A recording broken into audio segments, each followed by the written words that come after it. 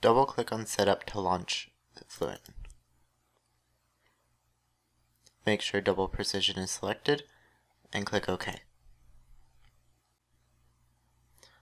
Our problem is transient and axisymmetric. Go under Models, right-click on Energy, and enable it. And then we'll edit Air and non-dimensionalize the problem by setting all three of these to 1. The viscosity won't factor in, so we'll leave it as is.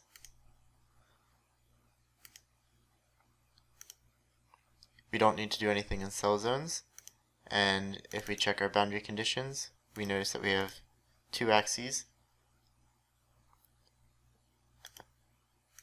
Our outer boundary, and 2 symmetries.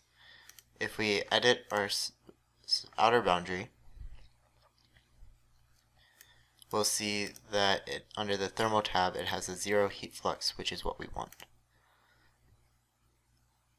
Under controls, we'll go under equations and turn off the flow equations. And then under report definitions, we'll right click and select new volume report, and we'll use a volume average.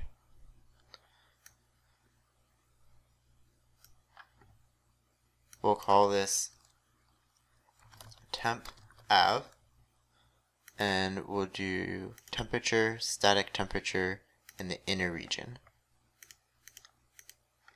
Choose all 3 of those and then click OK.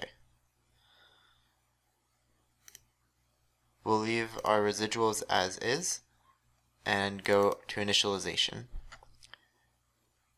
We need temperature to be in Celsius, so we'll go under units and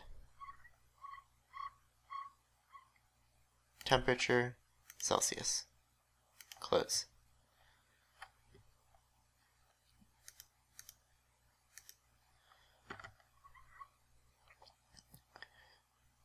We'll set the initialization to 0 degrees Celsius everywhere.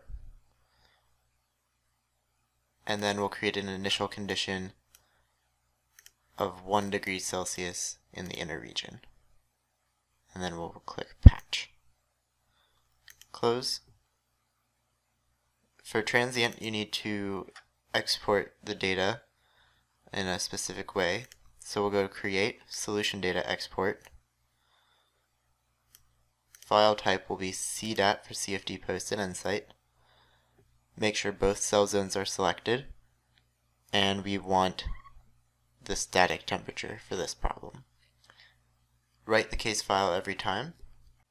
You have to change it to flow time, and then you can enter 0.002 for it. We'll give it a file name of transient, and we'll append the file name with the flow time to 3 decimals, and click OK. Go to Run Calculation.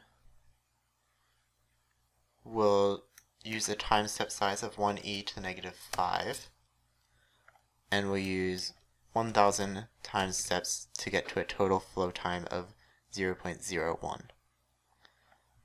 We'll leave all of this as is, and then you're ready to run the calculation.